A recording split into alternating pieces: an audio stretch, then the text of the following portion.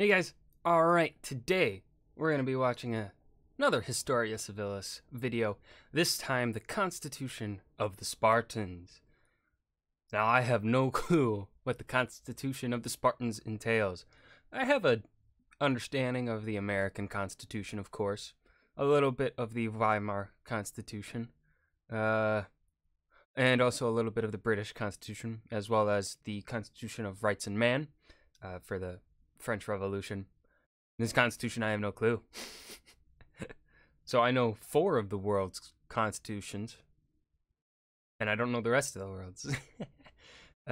Meiji Constitution, Japan's Constitution, I know that one a little bit. Aside from those 5, no clue. So let's go ahead and learn about the Spartan Constitution. It occurred to me one day that Sparta, though among the most thinly populated of the states, was evidently the most powerful and most celebrated city in Greece, and I fell to wondering how this could have happened. But when I considered the institutions of the Spartans, I wondered no longer. So begins the seminal text called the Constitution of the Spartans, written by a guy called Xenophon in the early 4th century. Not really a Constitution of the Spartans. They just... Okay, that's a thing written by Xenophon. Okay, right? Xenophon was a native Athenian who was allowed to live with the Spartans for several years, leaving us the best surviving account of the Spartan way of life. If not for Xenophon, we would know very little of their... Now I feel stupid about my intro. Of course Sparta didn't have a constitution. It's Sparta. I don't even think Athens had a written one. Strange customs.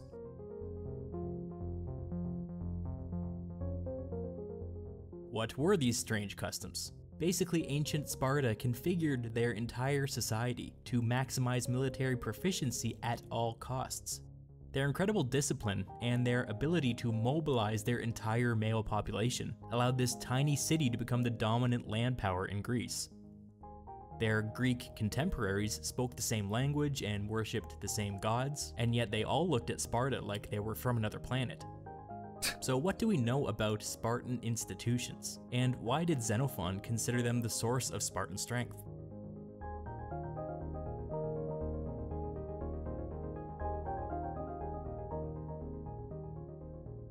Sparta was a diarchy. That means that they had 2 kings from 2 royal families who were equal in power, operating in parallel. According to Sparta's founding myth, Heracles himself came from across...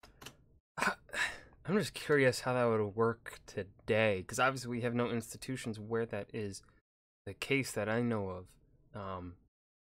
Like in Germany, I think Germany would probably be the closest. You have a president and you have a chancellor, but their roles are very different. One of them has more government, has more, I guess, is on the higher above the other one, right? The chancellor is below the president, but people look to the chancellor as kind of the leader, I think, a lot of the time. But that's, I could be wrong. I don't know too much about modern-day Germany. Across the sea with his supporters, conquering the land that would later become Sparta, and enslaving the local Greek population. He then gifted this land to 2 of his descendants, the twins Eurysthenes and Procles. Their descendants would go on to found the Aegeid and Eurypontid royal dynasties, who together would rule the city for the next 700 plus years. So according to the story that they told themselves, the Spartans were foreign occupiers. This was central to the Spartan identity, so central that they viewed every non-Spartan as a potential threat. This even applied to their own slaves. The descendants of the original enslaved Greeks were called the Helots. The Helots outnumbered the Spartans at, well, we don't know. I've seen 3 to 1, I've seen 7 to 1, either way, a lot. Because of this, the Spartans lived in a state of constant anxiety that the enslaved Greeks would one day get their act together and rise up against their foreign overlords. The Spartans held it as almost an article of faith that if their city ever fell, the killing blow would be delivered by a Helot rebellion. So why did they tolerate the constant stress that came with the domination of the Helots? Yeah, what? Well, this large-scale enslavement produced a massive amount of wealth. When each Spartan male reached adulthood, the city of Sparta awarded him with an allotment of public farmland and a contingent of Helot slaves to work it. The wealth that each farm generated was enough to basically turn every Spartan citizen into a landed aristocrat. In other words, they were so rich that nobody had to work for a living. And yet, even with all of this free public farmland subsidizing the Spartan lifestyle, private property still existed. Why does this matter? Because Spartan inheritance law was so radical that it terrified everybody else in Greece. Stick with me. When a Spartan man died, his public allotment of farmland went back to the state, but his private property went to his wife. Not his son, his wife. Ooh. This may seem like a small difference at first, but consider this. Husbands dying young was an extremely common occurrence in such a militarized society. Many of these women who had inherited their husband's wealth would devote the rest of their lives to taking their small fortunes and turning them into large ones. Eventually, when these wealthy women died, their land would pass equally to their male and female children. This is the radical bit. Now imagine a rich young woman with inherited wealth marrying an equally rich young man. If that young man died in battle, which happened a lot, his wife would inherit his entire estate and go from rich to ultra rich. Wow. Then she had her whole life ahead of her to expand her wealth even further and pass it on to her sons and daughters. In other words, rich women tended to produce more rich women. These rich women married rich men, and during periods when lots of husbands died young, this created a snowball effect. Woman 3. These ultra-rich women are sometimes referred to as the Spartan heiresses. Aristotle wrote that in his time, nearly 40% of all Spartan territory was owned and administered by a small group of extremely wealthy women. Their wealth dwarfed every other Spartans by orders of magnitude, including the 2 Spartan kings. They were a political constituency unto themselves. I want to drive this point home. At times, some of the most powerful men in Sparta, even the kings, were completely dependent on loans from the Spartan heiresses. Jesus. Their influence was immense. Periodically, politicians in Sparta would start talking about land reform, and every time the Spartan heiresses would block it by flooding the system with money and buying off politicians. The rest of Greece was horrified that such— Damn, they're really ahead of the times there, huh? Buying off people before it was cool. A small group of women had such a tight grip on Spartan politics. Aristotle complains at length about how wealthy Spartan wives tended to dominate their less wealthy husbands, and that the entire population of women had been ruined by their, quote, intemperance and luxury, unquote. To me, intemperance and luxury just sounds like they were having a good time. So the Spartans were ridiculously wealthy, that, Aristotle. But even after hundreds of years, they still obsessively thought of themselves as foreign occupiers. In their minds, they were always just one misstep away from the total destruction of their civilization. For this reason, the Spartans placed an extremely high importance on prophecy and omens. Managing a bunch of sometimes contradictory prophecies can be a full-time job, so each king had 2 attendants to keep track of all of this. If one of the kings had a question for one of the oracles in the region, such as the Oracle of Delphi or Delphi, they would send one of these attendants to go and ask it for them. So, in a sense, the kings were the chief religious officials in the city. Their presence served as a religious justification for the city's continued existence, which was central to Spartan religious life. But in a practical sense, the city continued to exist because of Sparta's incredible military prowess.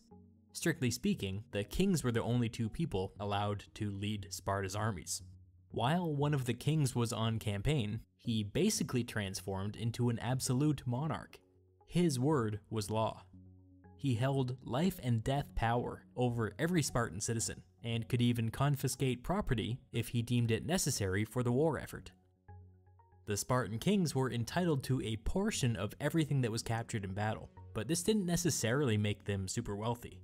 Being king was an expensive job. As I said before, the kings— The rules for rulers. Gotta pay your keys, remember that? Connecting previous videos we've watched to other videos. Big brain. Regularly, you might even say compulsively, consulted with oracles. So wait, while one king was... So what it sounded like was one king was off at war and then the other stayed at home? That's kind of a neat system because it prevents a, say... One king has control of the entire army, so pretty much, while then the other king now is in charge of the governance of the realm while the other king is off at war, if that's the case. Or if they both go off to war together to lead the armies, which I'm not too sure if that's the case. It sounds more like one king goes off to war while the other stays at home, which is a neat idea because, well, of course problems could arise. The king at home could try and take over, but then the king away, who's leading an army, could try to come back and kick out the other king or something. I don't know. But it sounded like that was not much an issue for the Spartans. What it did do, though, is what you see with one king systems, is that if a king goes off to war, maybe there's plotting back at home to usurp him, and he gets usurped. Or if he has generals, minor generals leading armies for him, they could stab him in the back. This system prevents kind of all of that. When doing this, the kings were expected to make a king-sized donation to the host temple. To shortchange the temple would be to directly insult that temple's god. This was unthinkable to the superstitious Spartans. The kings had another massive expense, often overlooked. When on campaign, they had to bring some of their personal livestock with them to make animal sacrifices before virtually every important decision. If, after the sacrifice, the omens were still bad, the king had to continue making sacrifices until the omens changed. Slaughtering this many animals meant that while on campaign, the kings would just be hemorrhaging money. Animal sacrifices became so frequent that at one point, to ensure that the kings never ran out, there was a law passed that said that one piglet from every litter had to be taken and added to the king's personal livestock. That's an insane number of pigs. I mentioned a law being passed. Yeah. The kings had nothing to do with that.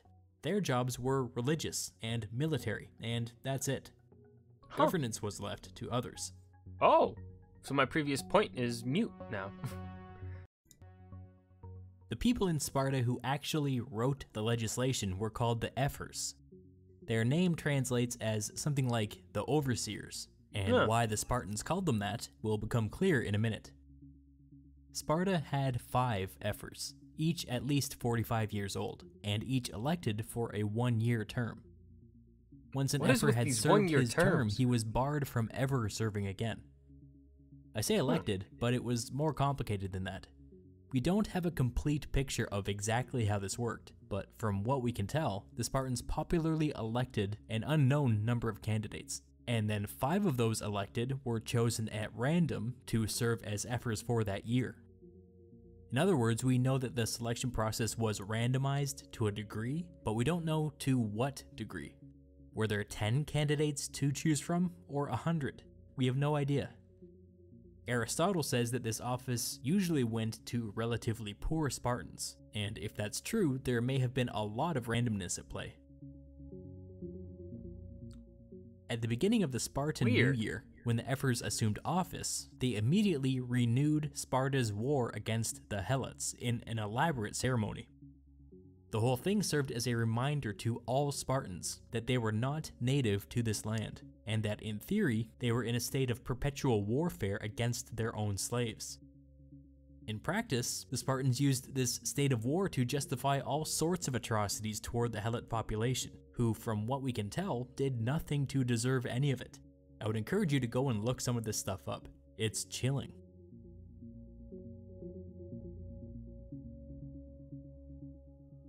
So on their first day, the ephors singled out the Helots. What did they do for the rest of the year? What did they oversee? They oversaw the kings. At the beginning of each new month... This is before Common Era.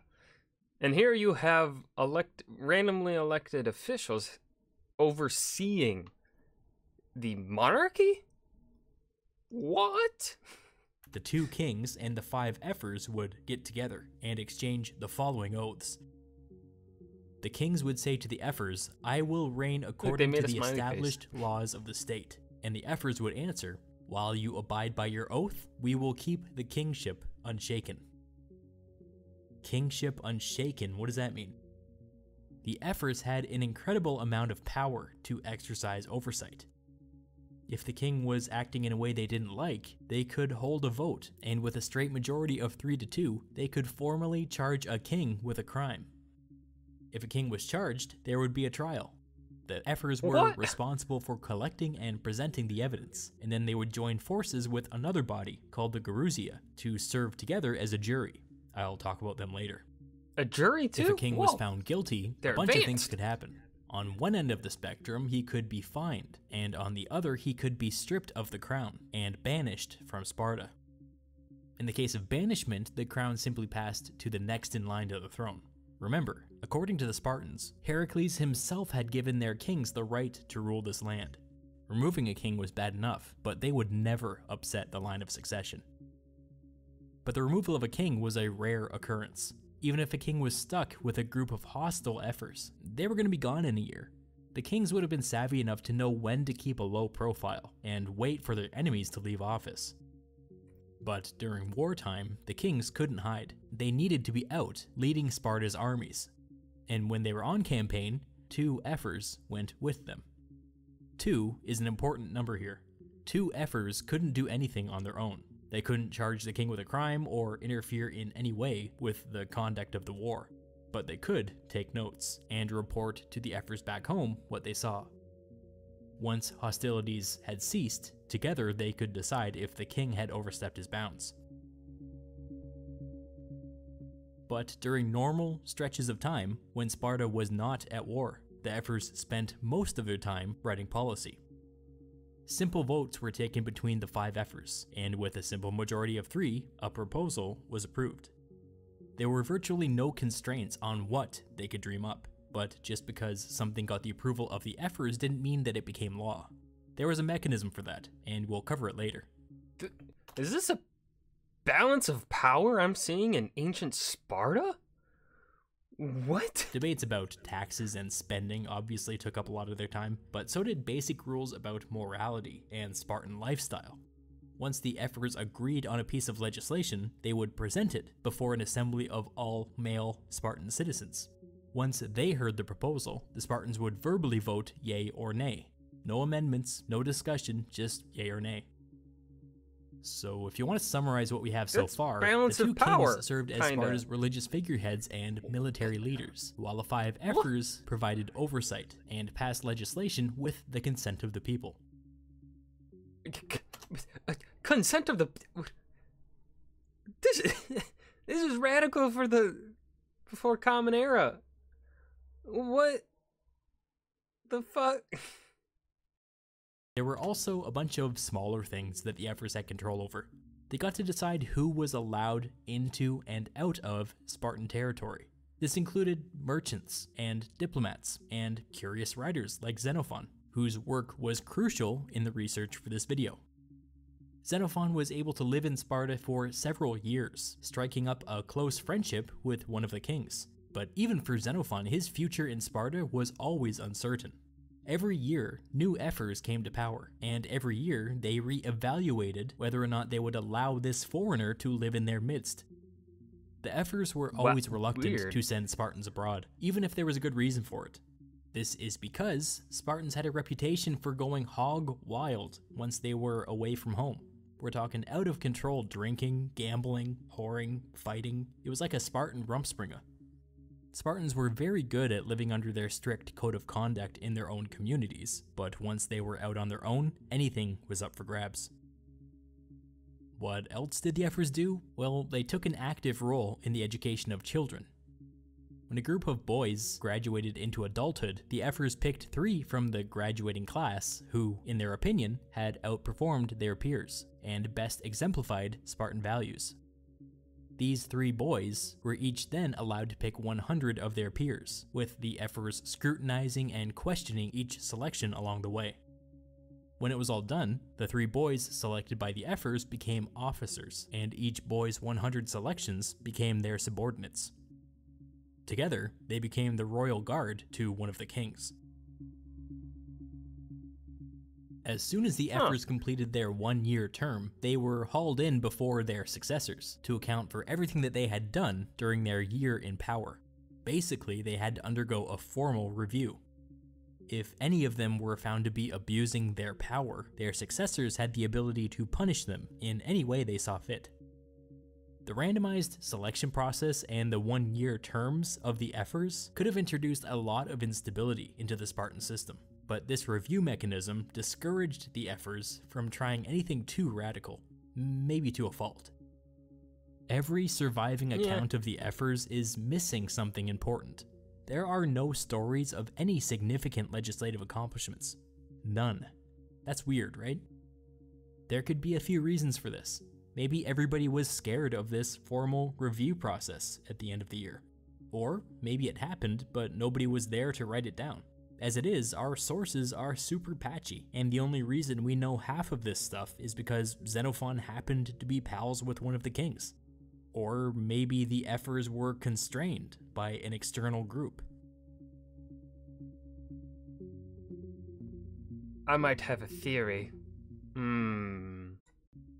That brings us to the Gerousia. The Gerousia provided a check on the power of the Ephors, which we'll get into in a minute. Gerousia means something like the Council of Elders, and it was made up of 28 members. The 2 kings were also honorary members, bringing its official number up to 30. Apart from the 2 kings, members of the Gerousia had to be men over the age of 60, and were expected to be men of merit and accomplishment. In practice, they seemed to all come from the same small circle of wealthy, well-connected families. This was an elected position, but unlike the Ephors, these ones were held for life. When a member died, there seems to have been an intense competition for the open spot. It's hard to be certain, but some scholars believe that political factions rose up around the 2 royal houses, and that each faction jockeyed to get their candidate elected. So what did the Gerousia do? This body was allowed to set aside any decision that was approved by the assembly of Spartan citizens. In other words, they had veto power. Yeah, alright. The Ephors could write the legislation, the Spartan citizens could approve it, and at the last minute, the Gerousia could step in and be like, nah, we're good. They could even take it one step further. The Gerousia set the agenda for every meeting of the assembly, which meant that the Ephors could have all of this lovely legislation written, and all the Gerousia had to do was say, no, that's not going on the schedule. Since the Ephors only served for 1 year, the Gerousia could easily block them until a new batch was elected. As you can imagine, the Gerousia had a significant conservative influence on the Spartan political culture. Reforms were not going to happen unless the Gerousia was on board. Maybe if you're good. When an assembly of Spartan citizens were voting, the Gerousia had a super weird job. Members of the Gerousia would sit in another building, not far from the proceedings. The Ephors would preside over the meeting and present their legislation, and the people would vote on it. Again, voting was done verbally. The Gerousia, sitting a short distance away, could not see what was going on, but they could hear the voting. After the vote, the Gerousia would come forward and announce which side was louder. The louder side won the vote. The idea was that this would keep the Gerousia impartial, but I mean, they were still allowed to veto the results if they didn't like them. As I mentioned before, if a king was on trial, or a citizen was on trial for a serious crime, like murder, the Ephors and the Gerousia joined forces to form a 35-person jury. Presumably, since the kings were honorary members of the Gerousia, they got to be on the jury to their own trial. Weird. A simple majority decided the result, and since the elected members of the Gerousia held 28 of the 35 seats on the jury, they always held the balance of power. Huh. Just in case anything they did ever went to trial, so the kings liked to informally consult with the Gerousia before any major decision. It made the old men feel important, and if the Ephors ever decided to come after the king, it was always nice to know that he had acted with the Gerousia's consent. Sparta was a notoriously cautious and conservative state, and it's clear to me that the Gerousia was the primary institutional source of that caution.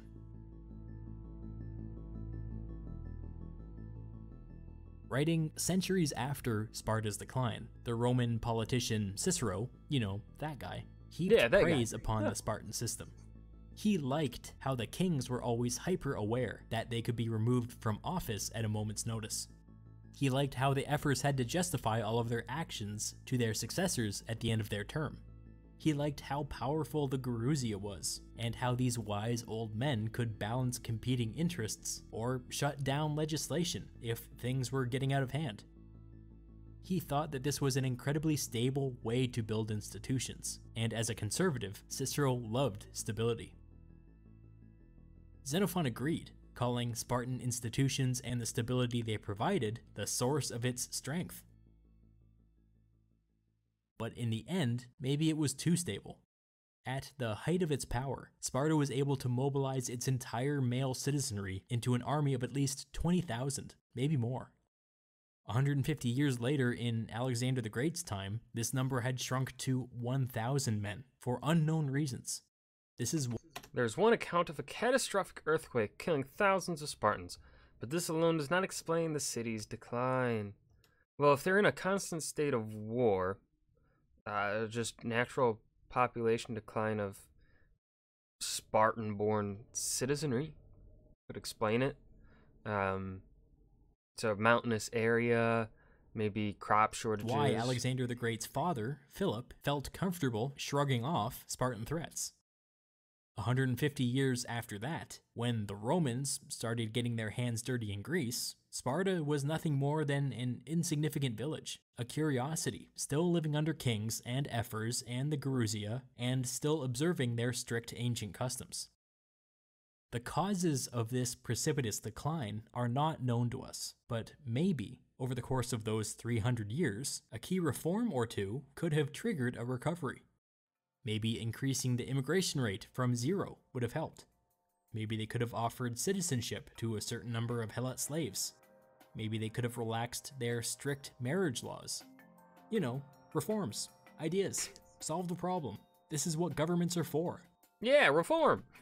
Despite their worst fears, the Spartan invaders were never overthrown by a Helot uprising, or by a coalition of angry Greeks. Instead, they allowed themselves to wither and atrophy, only to be conquered by another set of invaders who saw them as nothing more than a bunch of archaic freaks left over from a more illustrious time.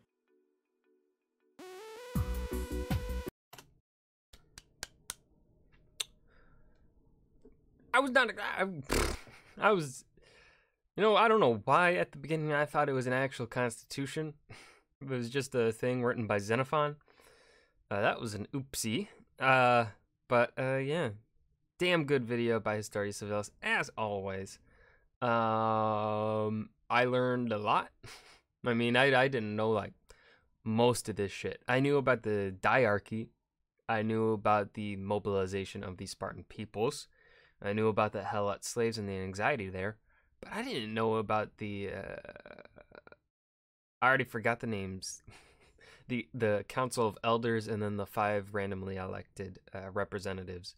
That I did not know. That was interesting to hear about, to learn about too. Yeah, that is the video. I hope you guys enjoyed. Remember to leave a suggestion down below for what you want to see me react to next, and I'll see you guys in the next video. Peace.